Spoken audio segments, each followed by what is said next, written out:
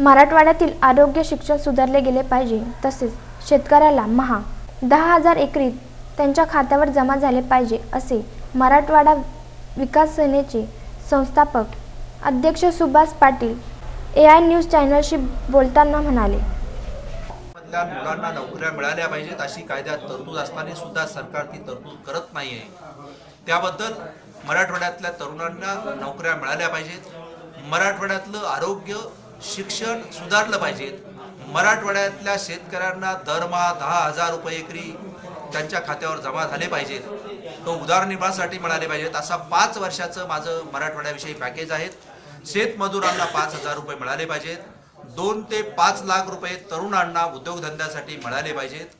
मराठवाड्यामध्ये वेगवेगळ्या संस्था मोठ्या प्रमाणामध्ये निर्माण झाल्या पाहिजेत. हीच माझी मराठवाडा विकास सेनेकडून मागणी आहेत. मराठवाड्यामध्ये आणेवारी 50% वरती नाही. मानवी निर्देशांकामध्ये मराठवाड्यातले 7 जिल्हे देशामध्ये खाली आहेत. मराठवाड्याची दरडोई उत्पन्न जे आहेत ते अगदी कमी आहेत. अशा परिस्थितीमध्ये मराठवाड्यामध्ये या वर्षामध्ये जवळजवळ 1000 शेतकऱ्यांनी आत्महत्या केलेला आहे. याच्यावर एकमेव उपाय म्हणजे मराठवाड्यातल्या सत्ताधारी आणि विरोधकांनी मिळून मराठवाड्यातले लक्ष देणं गरजेचं आहे.